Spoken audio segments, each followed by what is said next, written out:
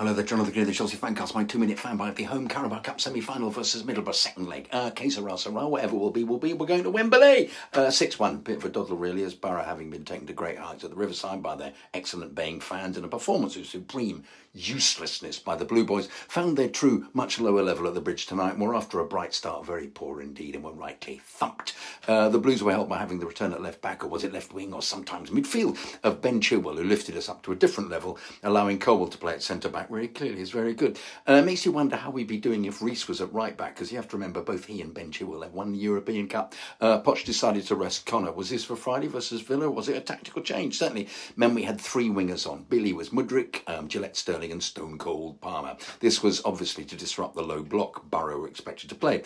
With Bro up front, only Enzo and Moises in midfield. Certainly the whiz part of the tactics didn't fizzle, because he was unsurprisingly replaced by Noni Madueke at half-time. He was awful. By which time, however, after a very slow start, we were 4 goals up, and even with our knowledge of how unpredictable this team could be, every single one of us went in for our Bovril, breathing a sigh of relief.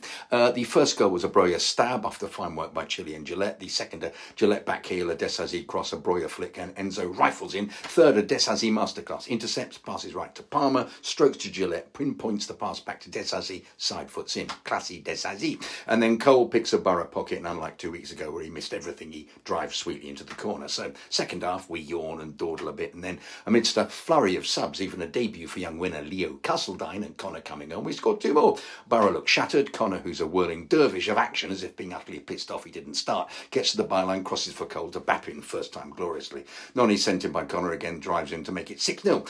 Poch below me, despite our win, jiggling about, dismayed by some of our passing and livid at their consolation goal. But we can't be too critical though when we've scored 6. It's great to be another final. So Chelsea versus Cottagers or Scousers. Can't think I've ever said this before, but come on you Fulham.